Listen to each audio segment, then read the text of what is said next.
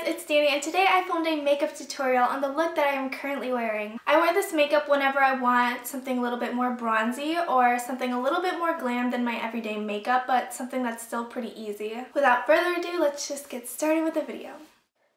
Hey guys, so we're starting off with a bit of skincare, and here I'm just moisturizing my lips using some chapstick and removing any dirt or oil with a micellar water.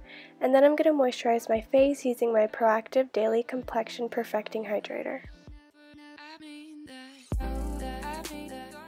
Next, I'm just filling in and shaping my brows using my L'Oreal Brow Stylist Definer in the shade Brunette.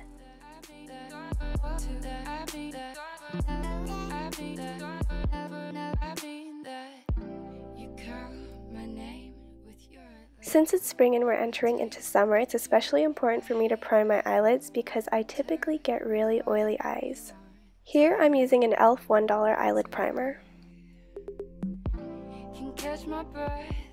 The lid color that I'm using today is Pewter from the Lorac Pro palette, and I'm just placing that all over my lids using a flat shader brush.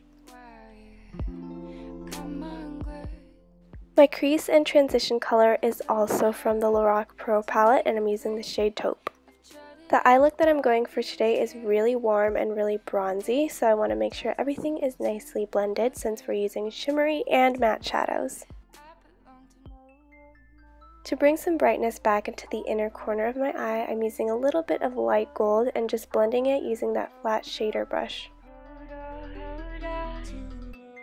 Now I'm just repeating these steps on my other eye.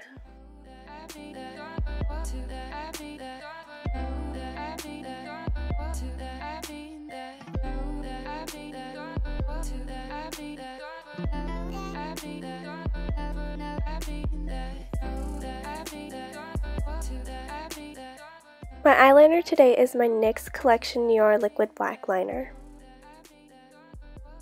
The foundation that I'm using here is Maybelline's Dream Liquid Mousse Foundation, I believe it's called. It's a really dewy foundation, and sometimes it looks cakey on me, so to combat this, I am using a beauty blender to blend it in.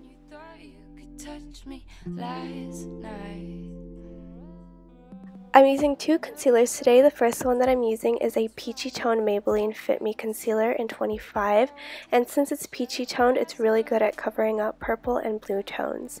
My highlighting concealer is from the same, and I'm just putting that under like my eyes, on the bridge of my nose, and on my chin, so basically all the areas I would highlight. I've really been enjoying using two concealers in order to color correct and highlight because it makes my concealer look less cakey. Starting off with my powdery face stuff, my contour shade is going to be my Too Faced Chocolate Soleil Bronzer. I just put it in my cheekbone area, in my hairline area, and a little bit on my jawline. My blush is an orangey shade from Too Faced. It's one of their Love Flush blushes in the shade I Will Always Love You.